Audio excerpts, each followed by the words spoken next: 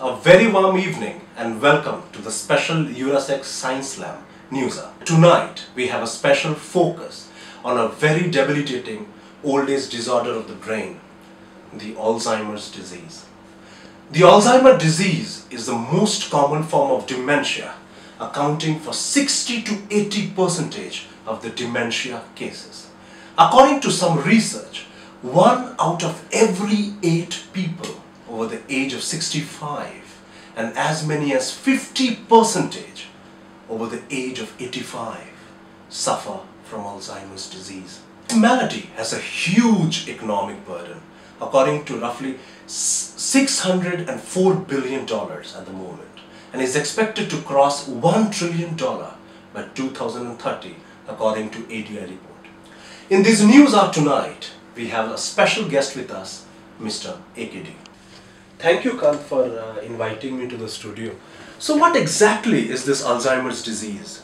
So basically, Alzheimer's disease is a very slow fatal disease of the brain. The symptoms actually starts very slowly. There is accumulation of 2 major protein fragments, the amyloid beta and the tau. The protein fragments get deposited in the whole of the brain. This causes massive damage to the brain, and this leads to major learning and memory disorders and ultimately affects the thinking and behavior of the patient. Why is it so difficult to find a cure? The problem is the complexity of the brain. It's a challenge in itself to probe the exact sequence of molecular mechanisms. And by the time the disease manifests itself, the damage has already been done. So A, we need to develop tools for early diagnosis. And B, we should have a precise understanding of the mechanism which will help us to develop better therapeutics. We will now take you to the Biophotonics lab at Tata Institute of Fundamental Research, Mumbai, India, and learn about the lab's efforts in unraveling some of the mysteries of the Alzheimer's disease. Hi, my name is Anand and I work in the Biophotonics lab at TIFR. Why is amyloid beta toxic? This amyloid beta peptide exists in each one of our brain as single units.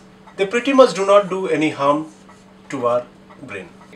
Under certain conditions, these monomers form gangs, and these gangs called oligomers are the actual devils. The key question we are chasing is, how does amyloid beta damage the brain cells? In order to study this, we need amyloid beta peptide and the brain cells. We synthesize the peptide in our laboratory and obtain brain cells from rat. Earlier, I told you that single guys are cool guys, while they turn devil when they are part of the gang. Why are gangs of amyloid beta devilish in nature? This is a typical neuron, and our results have shown that the gangs have the unique ability to attack the membrane of these nerve cells, while the single individual monomeric units cannot attack the cell. And this is probably one of the reasons why these oligomers might be toxic to the nerve cell. Why are gangs so attached to the neuron membrane? To probe this, we decide to look at the structure of these gangs. Interestingly, we find that the structure of the gang is different from the single chaps. The gangs get folded in a particular manner. They are bent, which might hold key to the attachment differences we have observed earlier. We then proceed to understand the gang better. We wanted to probe which portion of the gang is important for attachment and which part triggers the gun. Through a series of experiments, we now understand that the bent part is important for attachment, while the tail part of the individual members of the gang holds the trigger for cell death. What's next?